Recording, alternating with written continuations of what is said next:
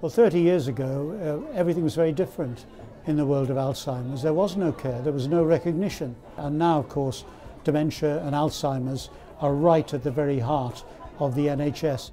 I'm Martyn Lewis. I had the privilege of chairing today's conference, and a real privilege it was because we had so many great topics covered. There was so much lateral thinking, there were so many terrific speakers, and it's what makes the Brace Conference something very special, and I've been privileged to chair it for the last 4 years. I want to walk away from a conference thinking, hey, I learned something that I didn't know before, even though I might know quite a reasonable amount about the subject. And I think my takeaways are the fact that people can have Alzheimer's disease but not Alzheimer's dementia. In other words, they can have the proteins and all the seeds of Alzheimer's in their brain and they can live to 102. That, I thought, was the most phenomenal piece of new knowledge for me.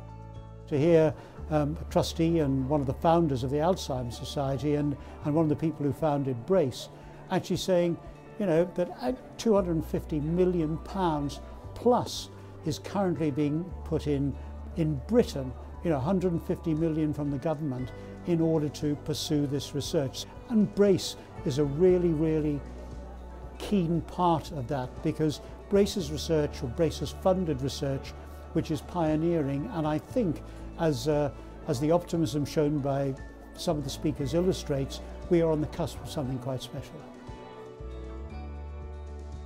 I'm going out of this conference with a real spring in my step, a real bounce. Whether there is a cure around the corner or not, the fact is that so many people are talking about it, so many people are attending this conference, and I think the number is bigger this year than ever before. I've got no doubt that Brace is playing an absolutely key part in not only what has happened over the last 30 years, but in what will happen for the future. So get out there and keep funding Brace.